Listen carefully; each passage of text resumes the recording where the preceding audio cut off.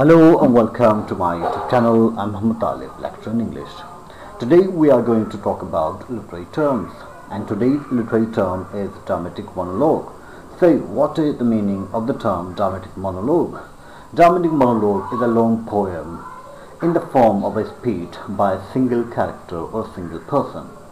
A dramatic monologue is a long speech by a single person.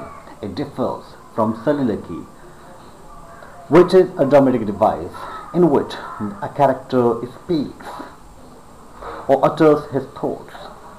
So dramatic monologue is different from soliloquy. Soliloquy is a dramatic device and dramatic monologue is a poetic device. Let's look at the definition of dramatic monologue. A dramatic monologue is a poetic device in which a speaker, who isn't the poet himself, speaks presuming that others are listening to him.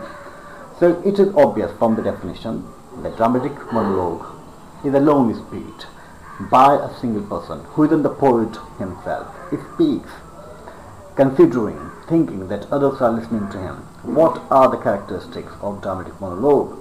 A single person who isn't the poet himself utters the speech, and this person interacts with others or interacts with one or more person.